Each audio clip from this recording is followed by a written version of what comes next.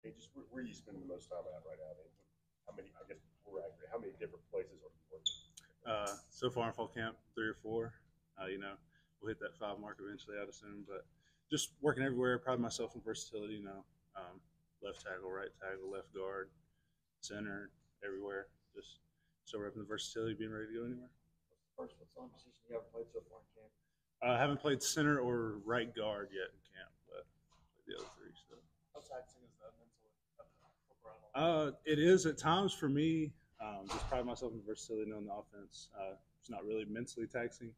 Sometimes it does get physically taxing. Just having to switch your technique up, fundamentals and stuff. Footwork's completely different at both, and there's complete different players at all those on the other side too.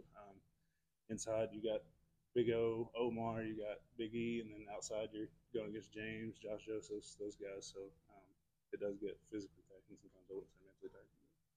Why is having that versatility so impactful, so important as an offensive lineman? Just knowing everybody's job makes your job a lot easier. If you only know your job, but you don't know what everybody else is doing, something changes when the ball is snapped, makes it harder on yourself as an offensive lineman to be able to adjust to that. And I feel like knowing the offense, knowing everybody's position, knowing what they're doing, if something happens, makes your job a lot easier. Then you've seen and gone up against a lot of D lines in your time in Tennessee. How good is this group you're going up against now? Stacked, man. I don't know of a better word to say about them. Too deep. There's not a big drop off like you do, in the SEC. A lot of teams you play, if a guy gets hurt, it's a big drop off behind them. But man, these guys can roll 1, 2 deep, 3 deep at some positions. Just really looking forward to their season and how they do, and how they're holding us up too. What's it been like having Parker Ball in the room with us as graduates? Super smart guy. Super smart guy. Really happy for him. Was obviously super good friends with him. Me and him came in together as walk-ons here when we got here. So just being able to see him flip over as a coach and succeed in that, super happy for him and glad to have him in the room to, teach those young guys, but also when us old guys kind of slip up and forget something minute, he's there to tell us and remind us. So it's been great. What does Sham bring? Super strong hands, super strong lower body. Man, he's been grinding every day in fall camp, just been going as hard as he can and getting better every day. What have you seen from Cooper in terms of his commitment to developing the guys who are coming up behind him? He's been awesome. He's always in Bison's ear, always in Sat's ear in the meeting room. Just giving them technique pointers, giving them fundamental stuff. Calls. We get weird looks on third down. He's telling them, this is the call and this is why. Not just saying, hey, this is the call, and then they don't know why.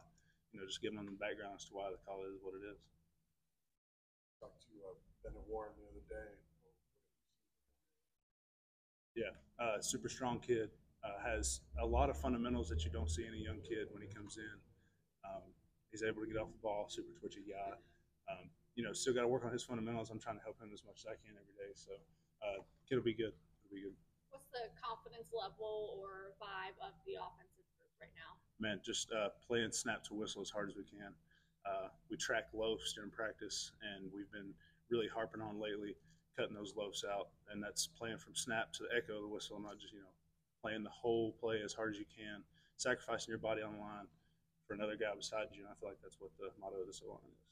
What's the threshold for loafs? Like if you kind of slow down a second before? Yeah, it's anything that we don't see as something that we uphold ourselves to in the line room. So if we see a guy loafing, the guy misses a block, if he's not trying to put hands on another person, like if he's just giving up, giving a good old fashioned clap, man, that's loaf. And we just feel like playing echo to the echo of the whistle is what the motto is. And if you're not doing that, it's what we consider a loaf. So, and the standard is that it's 0 a day. So 1 is way too many.